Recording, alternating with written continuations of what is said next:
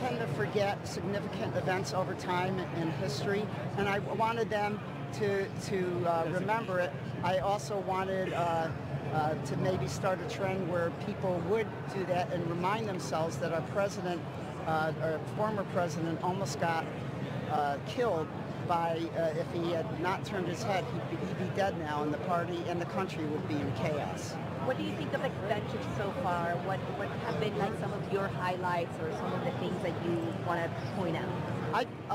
This is my second convention, and the first convention when Trump was nominated, it was good energy, but this is phenomenal because we have a sense that he's going to have a landslide in the country, and everyone is charged up. It's an electric feeling on the floor.